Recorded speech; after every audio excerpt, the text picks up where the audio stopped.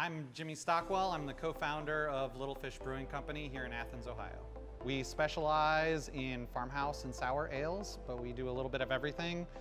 We have a tap room here on site where patrons can come in, have a beer right next to the brewery. People bring in their families.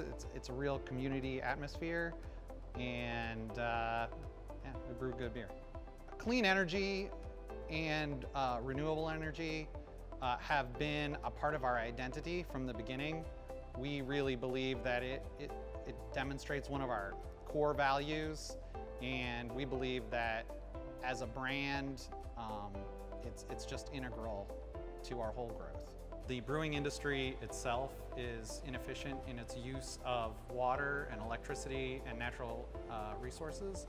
So we decided from the outset that we would start with wind power credits, and we've recently turned on our 19.1 kilowatt solar array.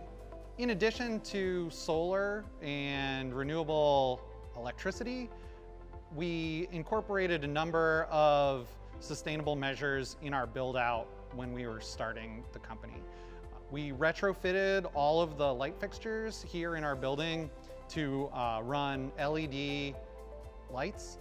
That was something that was very easy to do. They used the same fixtures that were originally installed. We just had the ballast removed, and our electrician was able to hook up the LEDs. We also operate without any paper towels in the bathroom. We have high power hand dryers, which saves a lot in paper over time. And we just try and look for little things like that that add up to environmental savings over time.